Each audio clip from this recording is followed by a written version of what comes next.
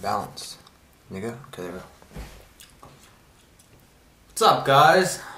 My first ever vlog, my first ever story of my prom. Okay, now. What's up, guys? This is my first ever vlog, and I'm gonna be telling you the story of my prom. Before prom, I was like really excited about prom and stuff. You know, like, I need to find a date. It's my last ever chance to find a date, and you know, stuff like that. It was very exciting. So before prom, like even like a year before, I was super excited for prom. I was looking for a date and everything, and like up till about the last 2 weeks before prom, I didn't have a date. And then surprisingly, I found a date. Don't need much more detail. So prom was like the typical prom. You get some dinner. Well, I don't know if it's typical for you to get dinner at prom, but we sure did. And oh yeah, before prom we had like this grand march thing where, you know, you march with your dates all around City Park. That was pretty fun. And I had my tux on and all that, and my date had her dress on. Yeah, sick stuff.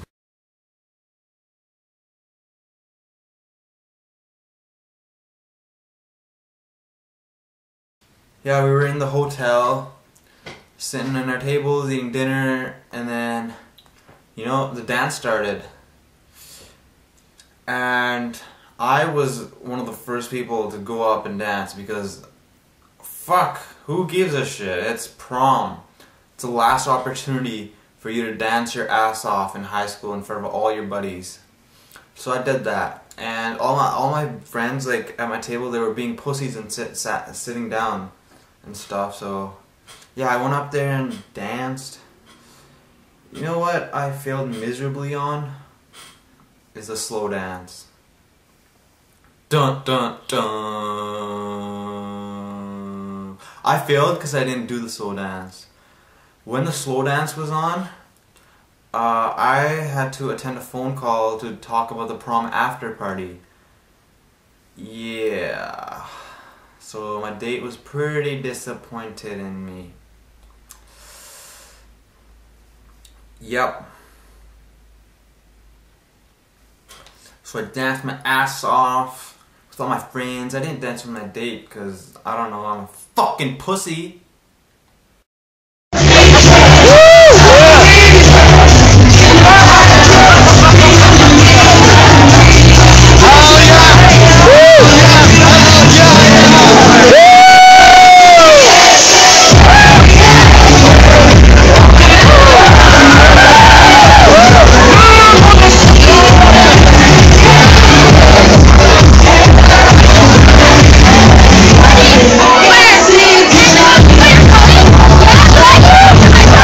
After about half an hour or an hour, I took my date outside to talk and stuff, and then guess what?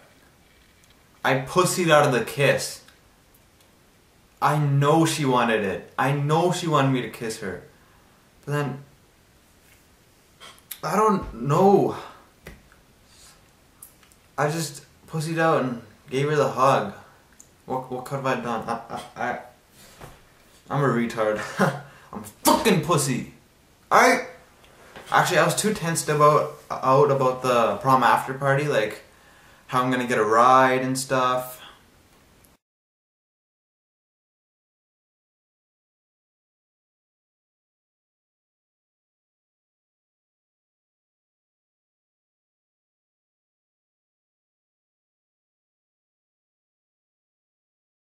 In the after party, okay, I drove my car to my friend's house, and then he brought a couple of beers, and his parents, they're so chill, they gave him beer and took us up to the bush party. And I'm gonna be honest, it was my first time getting drunk. So yeah, it's a crazy night. You see like a bunch of people up there, at least like 100, 150-ish. And there's like a campfire going on. And it's like, keep in mind, it's like 1 a.m. So hard to walk. Ah, fuck. It's so fucking hard to walk when you're drunk. Like, seriously.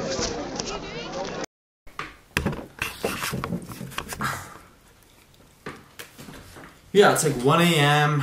You know, I have my beer, I have my all those hard liquors. I didn't bring anything though. I just borrowed from all my friends. Like, I saw so many people there offered me drinks and stuff. It was crazy. I was like the happiest dude on earth for about 2 hours, I would say. I don't even know. 'Cause I was absolutely wasted. I know I hooked up with about 10 women.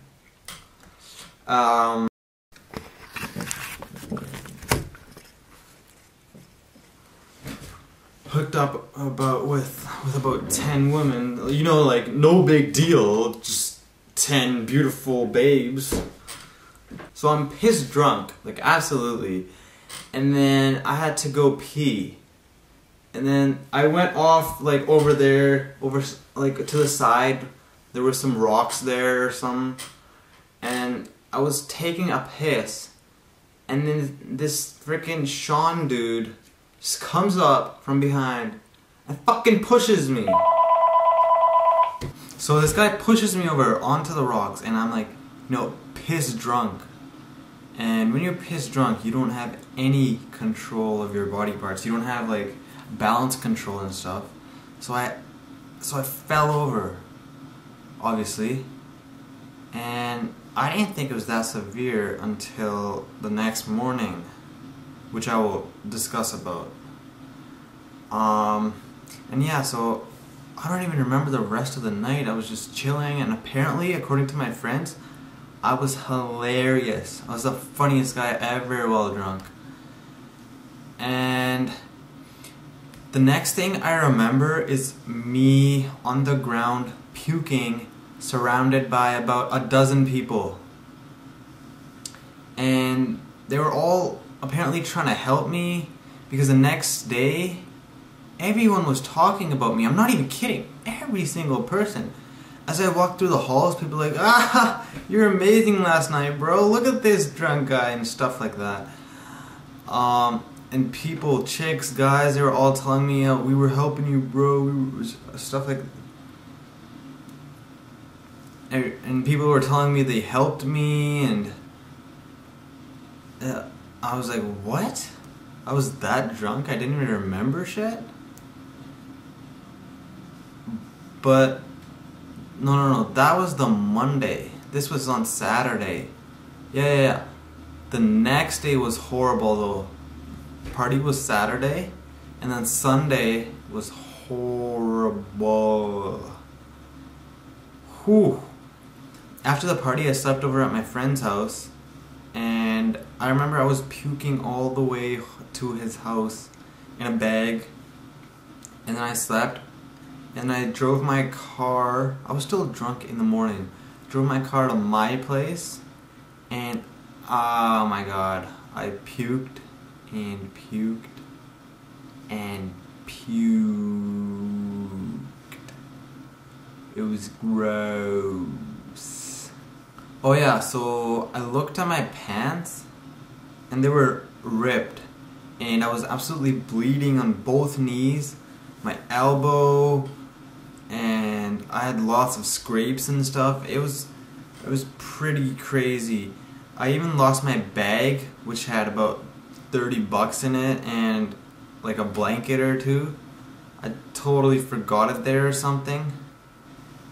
And I had an AP exam on the Monday, and I couldn't study for it because I was hungover. But luckily, I still got a 5 on my bio AP exam. And I felt like absolute shit on Sunday and Monday. It was crazy, but well worth it. Definitely well worth it.